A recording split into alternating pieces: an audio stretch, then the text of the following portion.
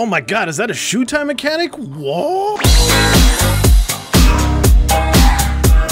What's up everybody, Durag back at it again with another video on Insurgency Sandstorm, Operation Nightfall. We are going to talk about everything that's mostly in there. The reason I say mostly is because there are a lot of things that are actually locked in this update, which I assume they're going to unlock as soon as, it drops, or maybe sooner than I think. And according to this, it's going to drop on June 16th, which is just right around the corner from where we are now. So let's go ahead and hop into this. The first thing that we're going to talk about here is a brand new map called Tideway. Why not Tideway? It is a fully remastered and reimagined version of the popular Insurgency 2014 map Bariz. Man, what is up with all these frickin' names? Slug it out in a desert town just along the riverbank and take the iconic bridge. So yeah, I remember this map from Insurgency 2014, which not a whole lot of people were happy about because, they would like to see a brand new map and not rehashed ones. But it's always good to see an original map come back, but completely different. I mean, I feel like this map should have been in the game day one, but we'll talk about that later. It's actually a pretty good map, seemed to run pretty well, and yeah, that's the map. Hope everybody enjoys playing on it. So that was that. Let's go ahead and push on to weapons here. Green to green, dude, let's go! There are 5 new weapons as far as I know. Let's go over them here. The first one we got is the grease gun. Here are all the attachments.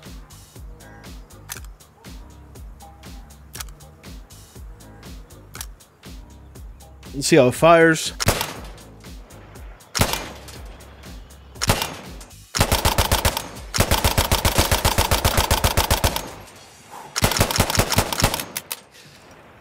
Cool. The next one we have here is the honey badger. Here's all the attachments.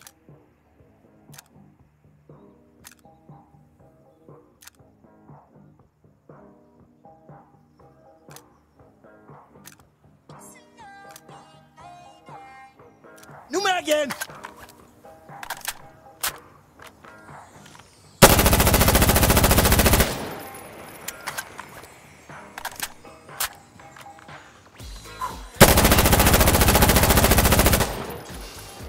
Man, I gotta say, I really like this gun. Unless we got the Sterling. Here are all the attachments.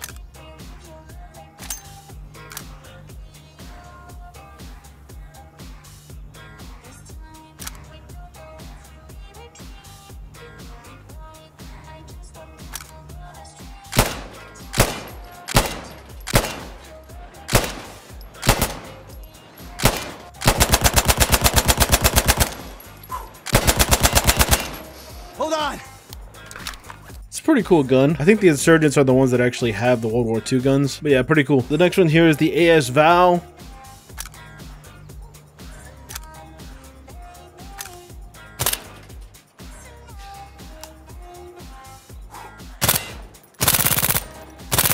Ooh, this is a nice weapon too. I can't choose between the Honey Badger and the Val. These are some nice weapons. And then the last weapon here is the Well Rod.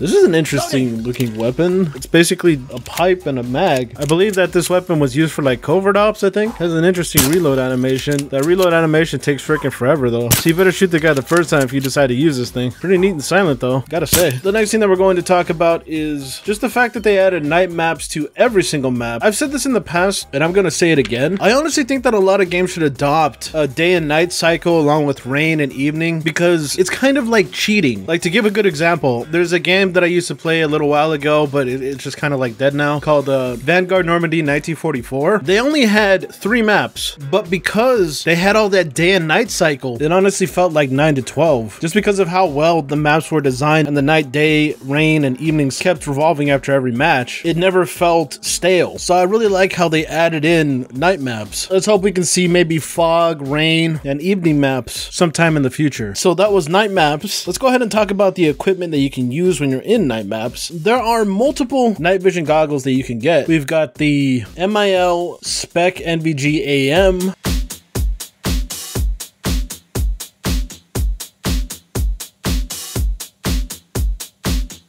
MIL Spec NVG GN,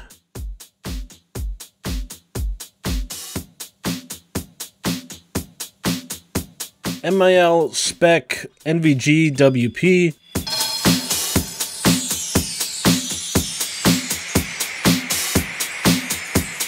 the SOF MVG AM,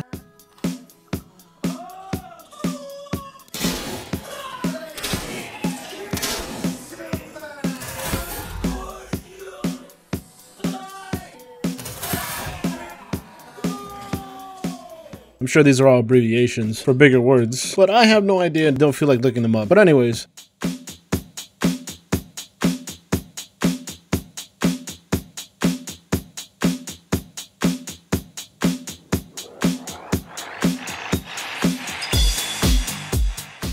The SOF NVG WP.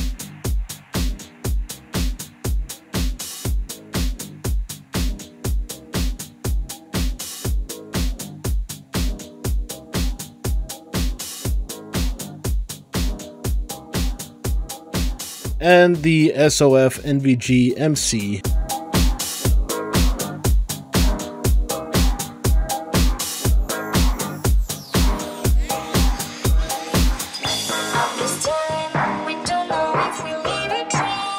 They also have two new side rails. They've got an IR flashlight and an IR laser sight, and something new called training, where if you click this on, it doesn't cost anything. You can actually aim with your laser sight. This is something that I've seen in Modern Warfare. I'm not sure if any other game has this sort of thing, but that's kind of cool. Like when you have this on and you have your goggles on, it'll keep using the IR laser sight when you aim. And if you don't want to use the laser sight, you take off the goggles and it goes back to your regular sights. It's a bit tedious. I kind of hope that they make it so that you can just, press a button and just, swing back and forth. But I do like it, and it is in the CTE, so maybe it'll change. There's also a brand new night vision scope. It's a ×4 and ×7. I didn't actually get a look at that when I was trying this stuff out. There's also a bunch of cosmetics. They didn't actually show it off, and I didn't actually get a good look at that either, but they should be here on the screen.